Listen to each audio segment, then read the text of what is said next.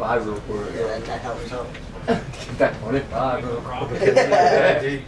Yeah, I got an ID. You don't remember me? You sold me you actually sold me something that saved my life. Well, I only remember when My flashlight. No, when I do names and stuff when I, Look, I got it with me today. Okay, good. Saved my life.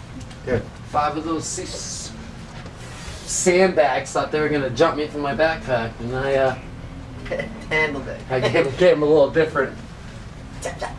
little zappy zap. Couple left hooks took care of that.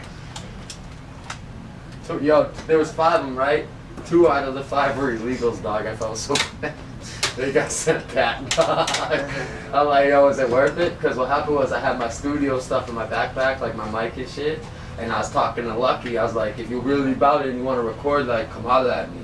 I got my shit right in my back. Well, I shouldn't have never said that. And the little African dude beside me went, called his homies, and they started following me. Really? Yo, it happened right out here right out here. Yeah. I hit like 3 blocks, and then on the 4th block, I'm like, following you. I was like, the 4th block, I'm like, if I take this right and they're still behind me, they're following me. Yeah. 4th block, took the right, they took it too. I'm like, all right, so I set my bag down, I just turned around and went at it, bro. It was like, you know, I mean, you followed me. Good thing you had that. Yeah, hell yeah. Well, it was that or the strap and the backpack. That wouldn't have gone over too well. No. They almost tried to take me for this. Yeah. I'm like, what would you do if you was getting jumped? Right.